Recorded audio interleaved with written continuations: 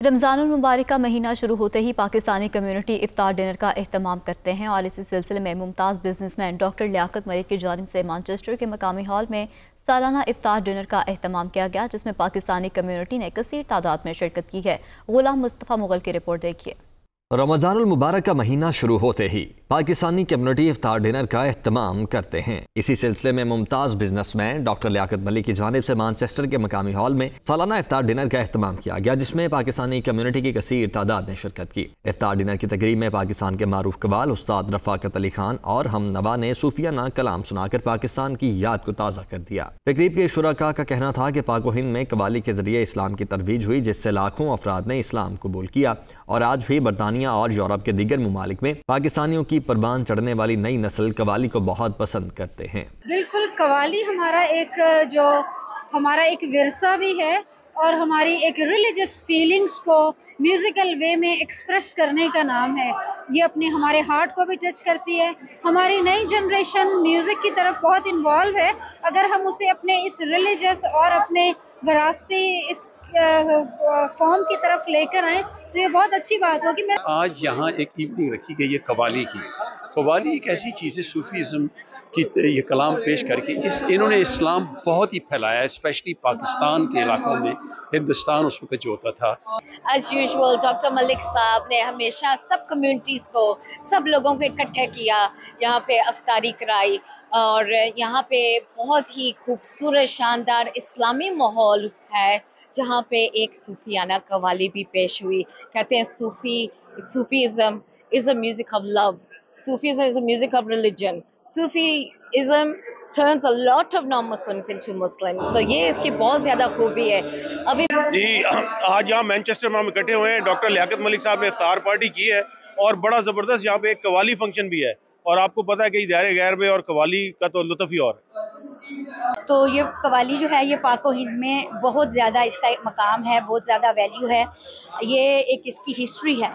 सो इस हिस्ट्री के हवाले से कि जब आप अफ्तार करते हैं बंदे के ऊपर एक इस्लामिक वो सारा जो है ना माहौल बन जाता है, जो कि मैं समझती हूँ कि माशाल्लाह ये फर्स्ट टाइम एवर जो है ना वो यहाँ पे इफ्तार पार्टीज तो बहुत ज़्यादा होती हैं, लेकिन इफ्तार डिनर के बाद ये कवाली का इंतज़ाम करना ये इस प्रोग्राम की शान है। तो जैसे कि आप जानते हैं कि कवाली की सिन्फ का आगाज़ जो है वो बुजुर्गान दीन ने किया, अमीर खुसरो ने किया, ख्वाजा अजमेर शरीफ ने किया। तो कवाली का जहाँ तक ताल्लुक़ है ये बड़े सग़ीर के साथ एक जुड़ी हुई चीज़ है और इससे दीन की तरवीज की गई।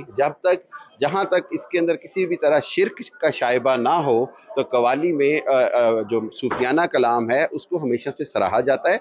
And it takes a lot of strength, a lot of perseverance from somebody who could easily just decide not to do it, but he looks at the good deeds behind it, alhamdulillah, and it's such a blessing to be able to break your fast with so many people. It has so much barakat in it and it's a huge deal, and inshallah I hope that this tradition continues alongst our generations and it inspires other people to do the same wherever they are in the world. मैं समझता हूँ कि ये हमारे पहचान और जो culture जो है ना इसको रिकग्नाइज करना ये ही बड़ी एक इम्पोर्टेंट फैक्टर बनता है कि हमारी कम्युनिटी को रिवाइव करना और याद करना कि हमारा कल्चर सेट ये बनता है।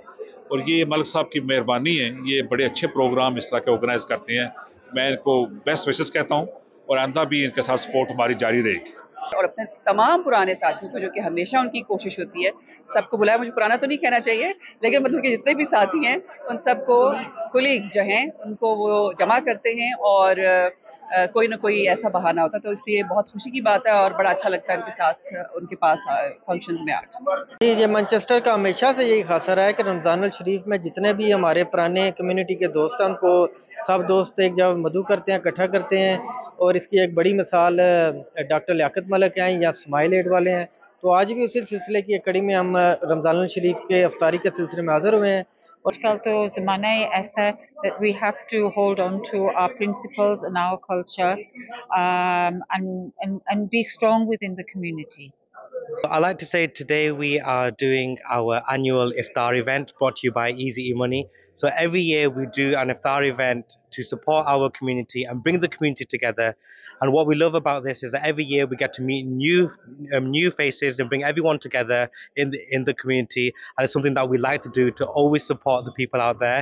आज ये जो इवेंट अरेंज किया है बहुत अच्छा इवेंट है, इसमें बहुत लोग जमा हुए और एक कवाली की नाइट होगी। तो जैसे सबको पता है कवाली के जरिए पाक हिंद में, पाकिस्तान, इंडिया में, एशिया ममालिक में इस्लाम फैलाया गया। तो आज ये इवेंट के जरिए it's a very good congregation जिसको सबको इकट्ठा किया है। लेकिन nobody does this kind of आप करें functions. I'm the only one does. I wish many other people do that. ये tradition carry on. My son will inshallah do the same tradition. लेकिन ये एक community इकट्ठा करना is very very important. So we get a message together. बच्चे भी आ सके, सब it's a family function. आप देखते हैं जब August 14 आता रहा, I get 2,000 people together. तकरीब में वर्कर पार्टी के बानी और नौमुंतखब रुकने पार्लियामेंट जॉर्ज क्लीवे ने मानचेस्टर के इलाके लॉन्ग साइड से शहबाज सरवर को लोकल इंतखाबात में अपनी पार्टी का उम्मीदवार बनाने का ऐलान किया। गुलाम मुस्तफ़ा मुगल, दुनिया न्यूज़, मानचेस्टर।